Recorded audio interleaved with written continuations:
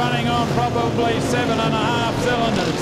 Outside of him, Steve Latham looks for that drive up high on the fence. Might get it this time down the main straightaway and goes underneath, or around the outside, I should say, of the Baron car. That is not happy at all.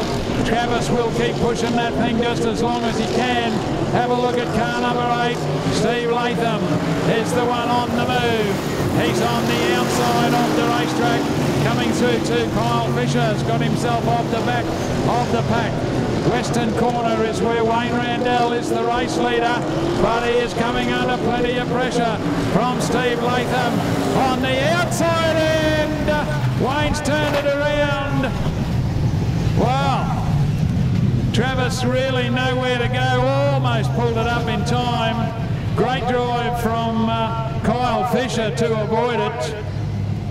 Wayne Randall turned it around.